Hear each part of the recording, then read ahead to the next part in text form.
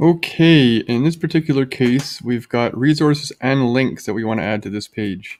The reason I thought of doing it this way is because it seems there won't be a whole lot of that necessarily, and aside from adding another page, which gets clunky the more we add.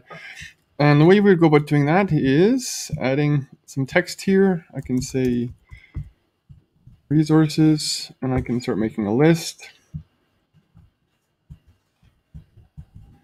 Now, the tricky bit is, all you need to do is make this, and these grid lines are really helpful here, yay big.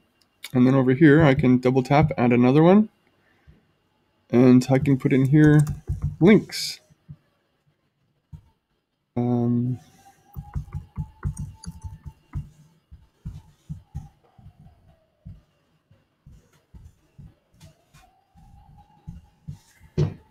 get the idea.